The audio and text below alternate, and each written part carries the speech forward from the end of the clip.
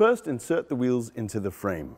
Then, slide in the through axle and tighten. Make sure the torque arm is pushed against the brake caliper. The handle should point towards the handlebars.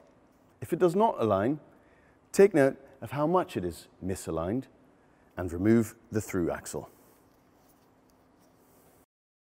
Carefully remove the threaded end and keep stationary while rotating the through axle to counter the noted angular misalignment. Tighten the threaded end up to 4 Nm and reinsert the through axle to ensure the through axle handle now points in the right direction.